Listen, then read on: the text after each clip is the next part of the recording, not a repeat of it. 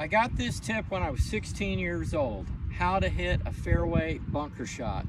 You want to choke down on the club to where the leading edge, is right on the equator of the ball. So I'm going to choke down on this club, so I've got it right on the equator of the ball, and now I can pick it right off the sand with that. So if you're tired of hitting your fairway bunker shots fat, just choke up on the club so the middle of the ball's right there on the leading edge, and you'll be able to make your normal golf swing and pick it right off the sand.